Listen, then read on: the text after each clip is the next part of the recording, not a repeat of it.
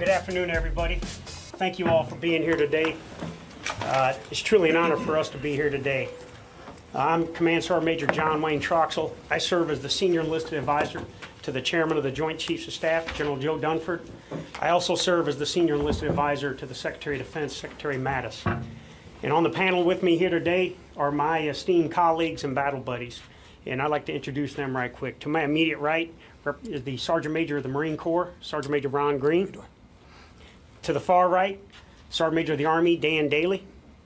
To my immediate left, the Master Chief Petty Officer of the Navy, Steve Giordano.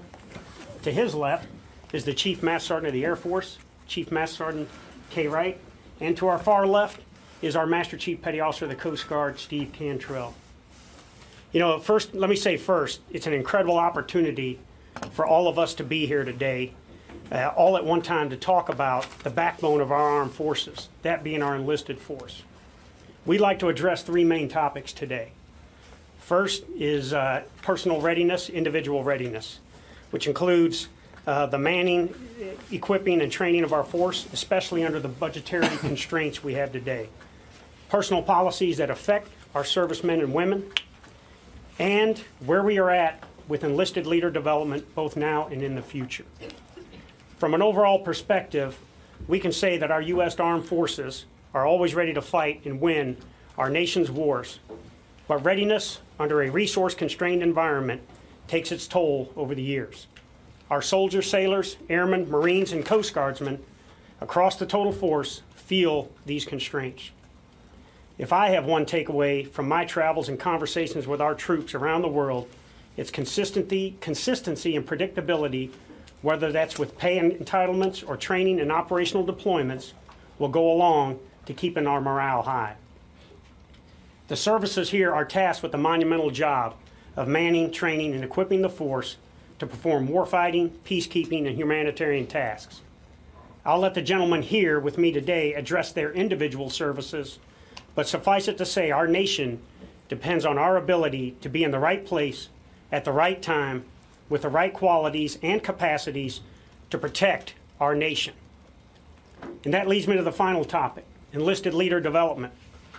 We know that without a doubt, our people are not only our most valuable resource, but they are also our greatest competitive advantage when it comes to fighting and winning our nation's wars. What we do to educate, develop, and empower our enlisted leaders will be the decisive factor in accomplishing the missions our country asks of us. And with that, we'll open it up to your questions.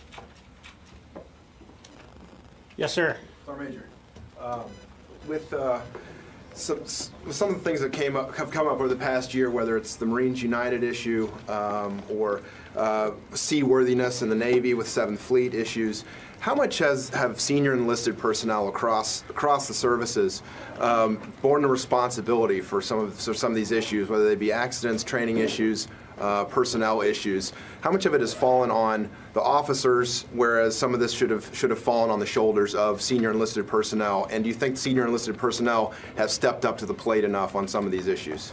So I'll start off with that, sir, and then I'll ask my colleagues to answer.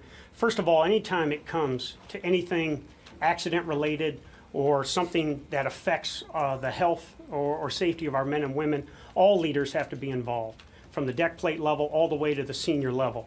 So we take all of these cases seriously, and leader empowerment and leader engagement is something that we talk about all the time. And Gio, I've asked you to comment on that if you could. So if you're not aware, of course, initial accountability was, those things have already been administered. But so that immediate assessment was kind of already done.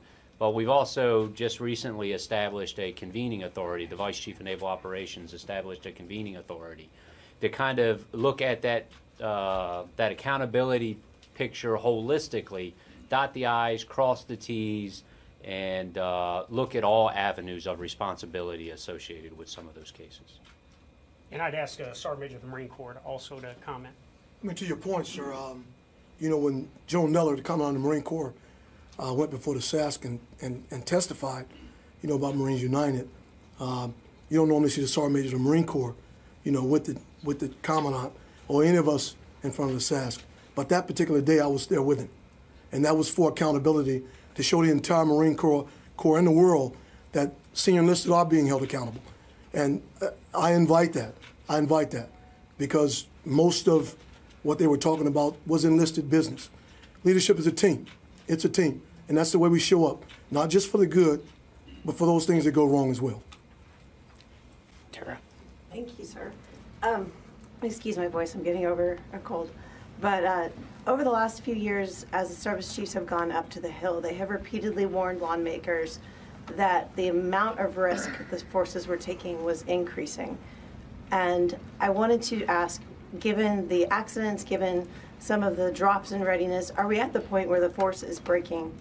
And going into 2018, if kind of going across the board, if each of you could say, what is the thing that worries you the most going into 2018, whether it's the readiness of your rotary aircraft, your ground forces, just give us some specifics of what you worry about into this next year.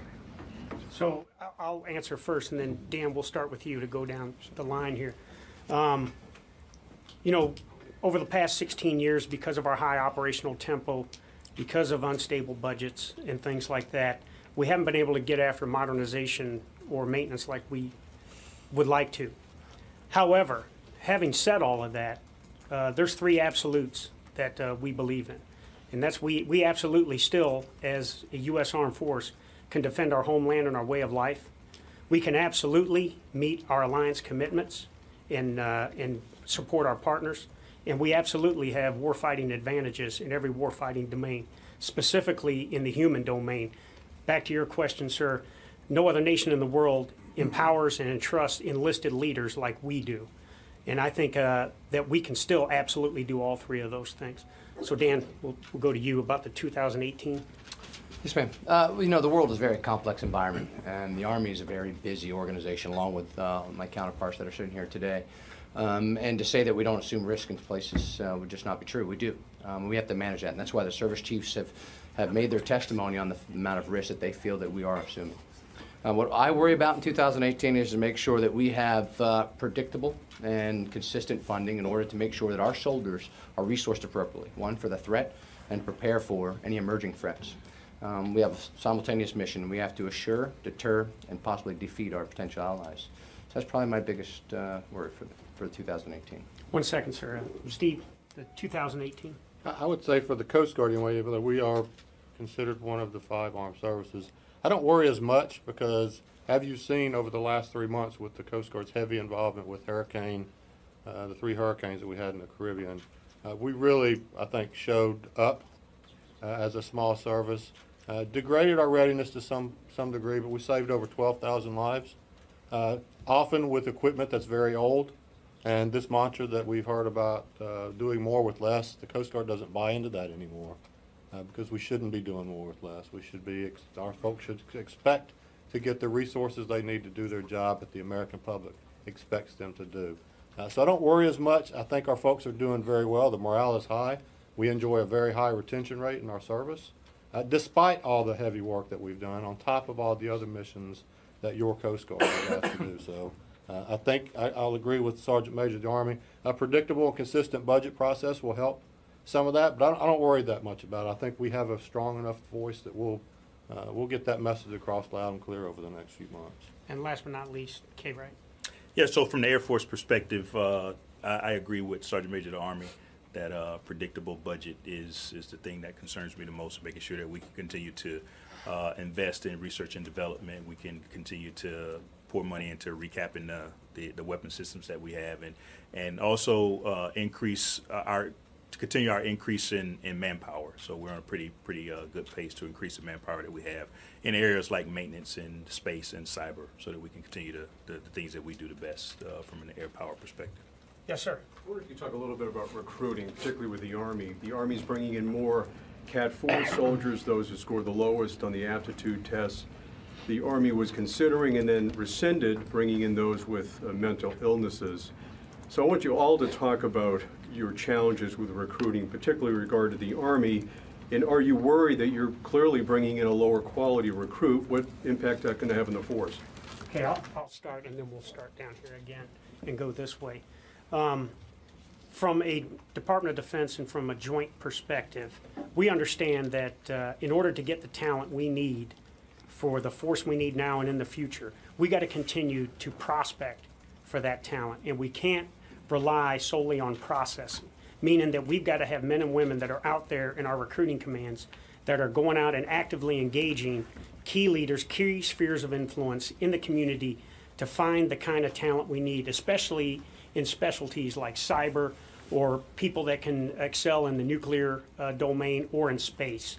So that's kind of our focus from a DOD and a joint staff perspective, our way down on each of the services. Go ahead, Dan. Sir, just one comment back with regards to your statement, sir, with us intending to bring people in with mental or behavioral health issues or concerns.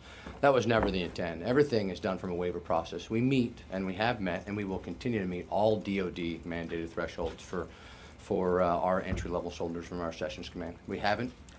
Year to year, we get closer or farther away from the DOD standard, but we have always exceeded the DOD standard. And I mean far away from not making it, but we've always exceeded, and we'll continue to do that. Sessions is tough. It's a tough mission. But you're bringing in more Cat 4, aren't you? I'd have to go back and look at the numbers. That's what I've been told. Yeah, I'd have to go back and look at the numbers. As we talked right today, are you talking 2000 previous year currently. or Yeah, currently? currently. Yeah, I don't know. I have to go back and look at the numbers, the number of Cat 4s we have. What we do is we don't look at it from a snapshot in time. We have an annual requirement to make a DOD standard, and our team down at USREC says that they're going to meet or exceed that DOD standard for the year. From a Marine Corps perspective, sir, we've met our recruiting goals. However, we're looking at, what's happening out in our nation with those we recruit. When you talk about millennials, when you talk about the IGNs, it's really understanding what's going on, outside of the military, outside of DOD, changes that are happening within the culture. Over evolution. It's understanding that and understanding the impact that it has on the service and what type of programs you need to meet those challenges or those changes. That's what we're looking at when you talk about emotional intelligence, the different types of, tests out there to take a look at that. We owe that to the people. We owe that to the public. We owe that to those we recruit to put them in the best situation, to put this building, our nation, in the best situation to win the war. So quality of personnel will always be looked at from not just from their sessions, but also from retention, And then we have a responsibility to return better citizens to the nation. So that quality is being looked at all across the spectrum, sir. One thing I'll add before I go on to the Master Chief Petty Officer of the Navy, if you look at our recruiting standards and our access and enlistment standards, right now, around 25% of all 18 to 24-year-olds in the United States qualify for military service. So the men and women we're bringing in are the best that society has to offer. Yeah, we've met recruiting efforts for over 10 years now. We've met our recruiting goals. And that's both in the active component and the reserve component. And the talent across that timeline continues to be better than the people before them. And you can look at the metrics that will attest to that. They come in more capable, better educated than we were when we assessed into the service. And we continue to go at that talent out there in the civilian sector. By all measures, we are a reflection of society. And we all recruit to assess that talent, just like the civilian sector does as well. But we look at, the health of the force through the same external factors that the Sergeant Major talked about in regards to how's the economy doing, how's the employment rate doing out there. And then we also look at the internal factors, that policies and programs that we control as well, too, to continue to ensure that we're assessing that talent. Okay. No real recruiting challenges for the Air Force. So recruiting for all of us can be tough at times with the number of people who are, one, eligible to serve, and two, some things that we may not think about, but those who have the propensity and want to serve. And as we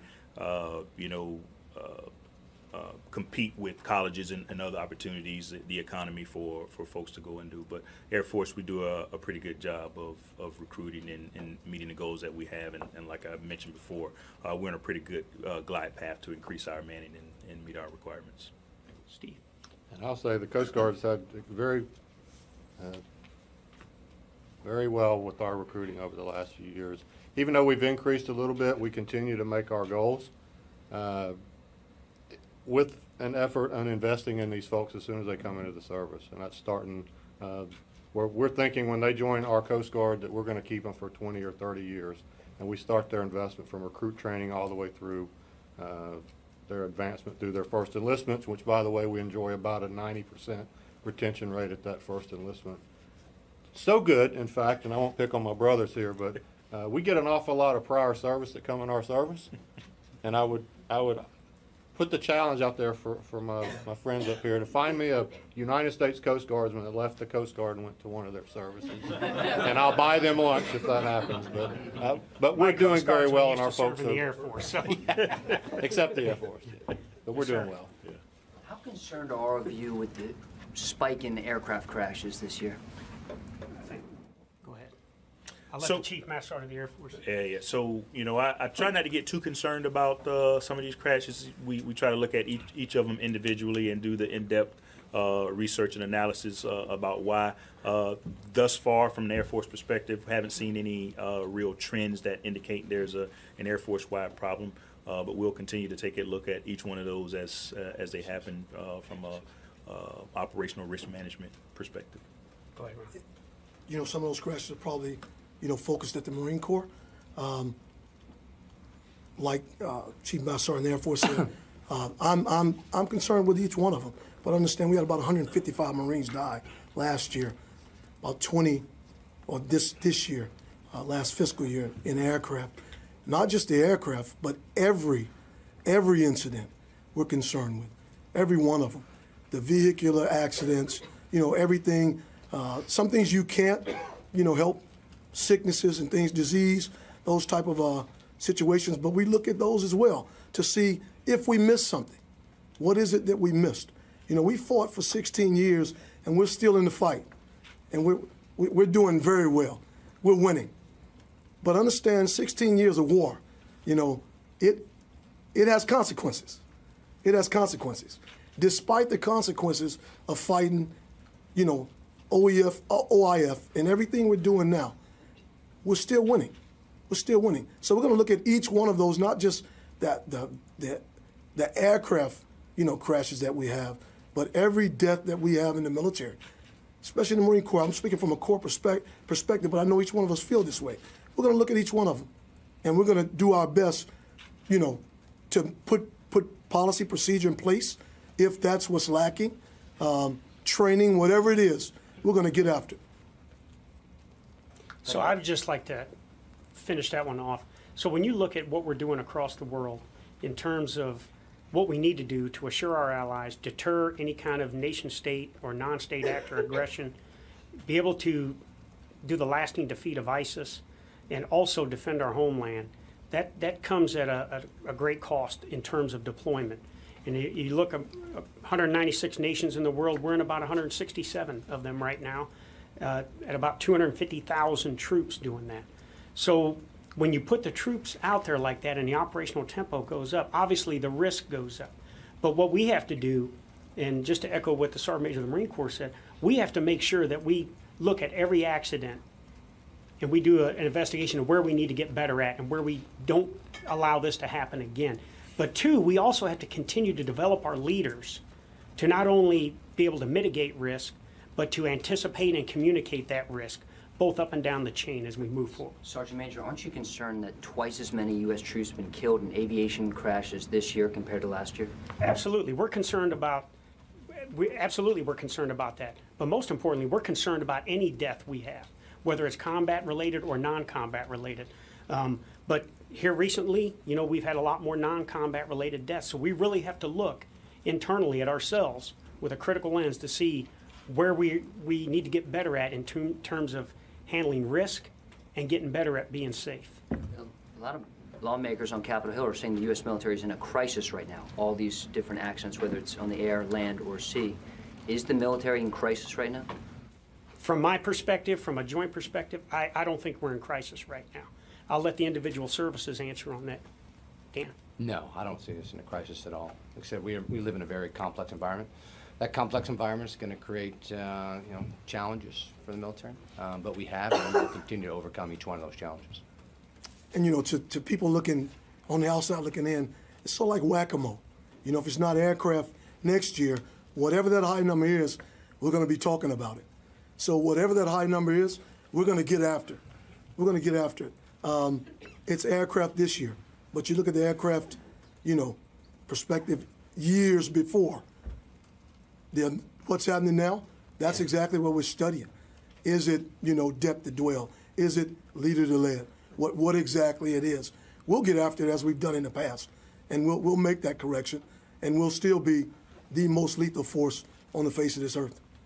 Go ahead. I travel the world, and I get out and I have a conversation with a lot of sailors, a lot of family members as well too, and you can look them all in the eye. And first and foremost, they'll tell you, they love being a United States Navy sailor. I love being a United States Navy sailor. And there's nothing else I'd rather be doing right now. And we ask our sailors to operate across the globe on a number of different platforms. And sometimes tragedy happens. And that's an unfortunate, inherent nature of our business. And but our sailors need to have trust and confidence in their leaders that we'll learn from these things. And we'll go at this stuff. And there'll be some things that we can take care of quickly. There'll be some things that we'll have to look at over the interim. And then there may be some long-term things that we can kind of go after and correct things on. And our sailors know that about our leadership. And I don't worry about whether sailors are ready to take the fight to the fight. I don't worry about that, because they will, because that's just who we are as U.S. Navy sailors. And that's what our nation asks us to be for them. And we'll keep being those people. But we'll keep learning through these things as well, too. And that's just kind of, I think, how we view things here in the Navy today. Yeah, just to get to the brunt of your question, I don't believe we're in a crisis. Obviously, in a risk-based business like combat arms, specifically aviation, you'll have some accidents, you'll have incidents. I think the most important thing that all of us, again, take a look at is we put the right amount of resources and energy toward investigating those specific incidents and learning from them and growing from them. I have a high level of confidence in our aviation community from an Air Force perspective, all of our pilots, our instructor pilots, and the programs that we implement to. After the G-38 crash last week, are those still grounded? I believe, I'm not quite sure, but I can get back to you. One quick follow. One of the points that came out in the recent hearings following some of the Navy collisions was the inability for the services to say no when asked to fill a COCOM requirement. And what I am hearing today, and I just want to see if I'm hearing correctly, is that there really is that kind of inability to say no. You will meet what the partners want. You'll meet what the COCOMs want. I heard you can do all of these things, but there definitely seems to be a consequence. So, is there an inability to say no? I would have to say that at all levels, commanders manage risk at all levels. And when it comes, when we say, we have to defend our homeland, obviously we're going to get after that mission of defending the homeland, whether that's at sea, in the air, or on the ground, or wherever it's at. But commanders at all levels are charged, and senior enlisted at all levels are charged to manage the risk at their appropriate level and to get after that. So I go back to what I said earlier. I don't think we have a systemic problem in terms of, being unsafe or whatever it is. I just think we have to continue to look at these incidents, and we got to figure out where the problem is and attack it from that angle. So, go ahead. And if I can say something, ma'am, let me tell you that I can tell you now, we get more requests than we feel. I can tell you that. We do not fill every request for forces that comes out of there. You all just don't get to hear about everything, and that's a good thing. because we're not into giving any advantages. We don't feel we feel the requests that we think we can do, and the commandant accepts the amount of risk that he thinks is appropriate. But that conversation between the co-coms, and the service chiefs, that's at their level. And if we're filling a request, it's because we know we can do the job. And Tara, just to finish out, I've sat in some tank meetings with the chairman, the service chiefs, and the combatant commanders. And when they talk about capabilities and requirements, what they always talk about is the risk to the force and the risk to mission. And then even so much the service chiefs will talk about the risk to the institution. If we continue to do business like this, how will it affect our services in the near future or the long term?